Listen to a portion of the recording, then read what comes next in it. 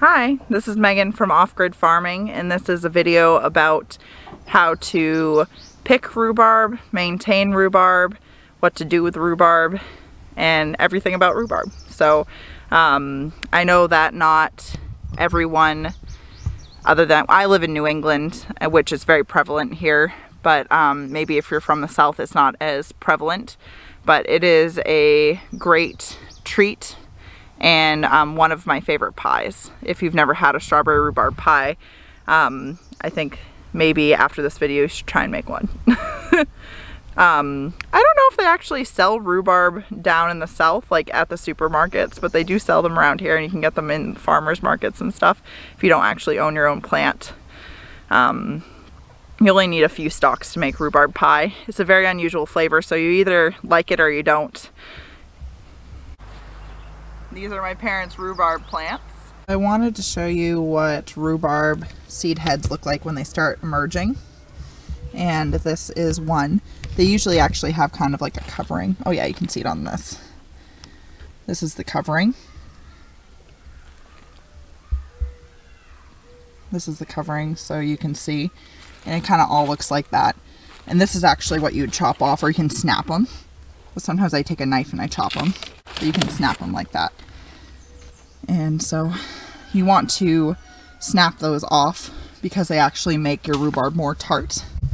I'll show you some larger heads. Look at this beautiful rhubarb. So I left this one on so you could see it. It is a larger flower coming up. And you also would want to, snap this off. It's okay if it started to go to seed or like to flower. You want to catch it when it was smaller like I showed you, but this is, you still want to take this off at any point. And you should just have a plant that looks like this. Nice and healthy. I have another flower here. And as I said, I'm going to show you again because it's always good to see. You just snap it. So I'm going to snap it off right here. And then I'll just throw that on the ground with all the other ones. Look at that beautiful, marvelous rhubarb. My parents have so many stalks, it's insane. Here's another example of one that's coming up, and you just want to gently, you just want to snap that off.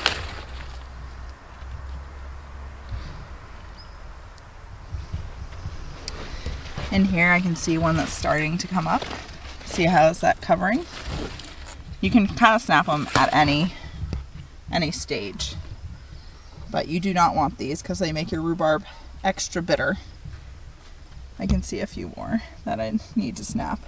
Here is rhubarb. You should harvest this when it is 12 inches or longer. So this looks like about 12 inches. I've always been told that the leaf is poisonous, so don't feed it to your pigs or something like that, and definitely don't eat it yourself. I just chop off the leaf and lay it on the ground. You can actually mulch with it, and they're huge. So, I mean, it's pretty big. The most famous use for rhubarb is probably strawberry rhubarb pie. I've been looking up different recipes that I'm going to try this year. We have probably 100 plants in total, but it's because my parents actually make soda. But for fun, last year we made strawberry rhubarb jam, and we also, I think this year we're going to try and make rhubarb vanilla jelly. And you can also make rhubarb butter, which sounds really interesting. And there's a lot of Norwegian recipes, so I'm gonna have fun with that this year. So rhubarb likes really rich soil. My parents have a old manure pile that's completely composted. We have red wigglers in it. They have actually planted rhubarb in manure, and it just is massive. As you can tell behind me, it's very healthy. So if you're planting this, make sure that you put some cow manure or lobster compost if you're from New England, coast of Maine, lobster compost is a great product.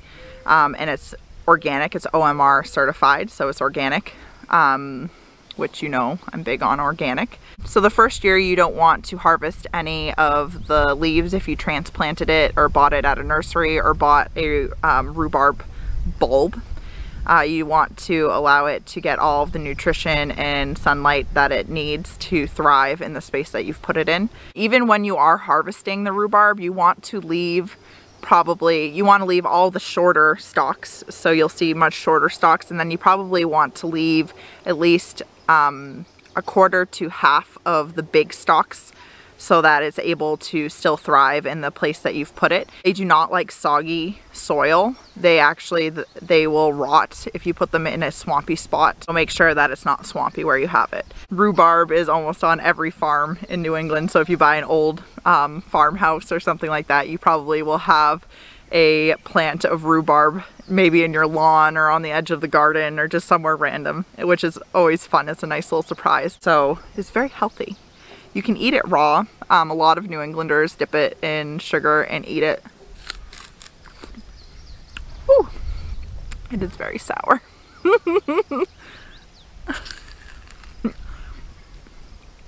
I love rhubarb though, it tastes so good. I can't even tell you. I must be a true New Englander. If you bite into this, my parents make soda.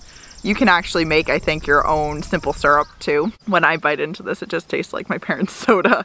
So if you're trying your own rhubarb and you bite into it, whew, imagine that with a little sugar and lemon, and it's so good. So I was gonna show you harvesting and what the plant actually looks like. So come with me. So this is a nice big healthy plant, as you can see. So we're gonna go in here. You can see there are big stalks, and then there's very little plants, like little stalks down in here. See those little guys? And they're very dinky, so you don't want to trim any of the really small ones. And as I said, you only want to trim about 50%, 50 to a quarter of the actual big rhubarb stalks. So I asked my parents if I could harvest this plant right here. It's pretty large. I mean, it's very substantial. This is one of the oldest plants that they have on the property. Normally, if you are just making a rhubarb pie, you will just like grab like 4 stalks and then be done with it. So this is, you can apply this to harvesting the whole plant or just 1 or 2 stalks. So I'm gonna go, you hold down and you pull gently. They should actually just separate off of the plant, and I cut this off. Alright, so I'm just gonna go ahead and harvest all of these. And if you are local to central New Hampshire, my mom is a baker, and you can find our soda also at the Winnisquam Agway in Belmont. My mom bakes for them, so the best strawberry rhubarb pie around is located at Winnisquam, and her bakery is called Wildflower Bakery. So I was looking at some of the really large stalks. The recommended time to stop harvesting your rhubarb is actually mid-June. The rhubarb starts getting kind of woody and doesn't taste as good, and it's just not as healthy for your plant. So right now it is the end of May. Pick away and pull away until mid-June.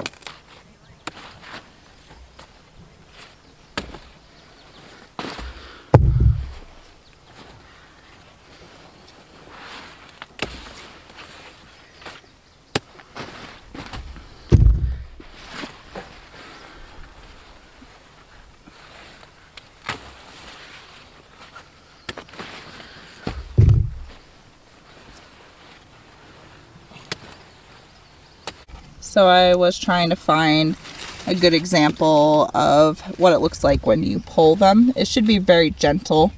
I mean, enough to actually pull it out, but it literally just pulls off like that. I'll do one other one. This one's kind of further in, so it might be harder to see. Sometimes they break. Oh. So they should just pull off. I'll do one more for an example. So I wanted to show you these little leaves, all these little guys.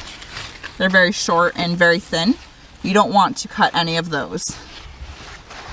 And I left about half to a quarter of the big leaves that you want to keep.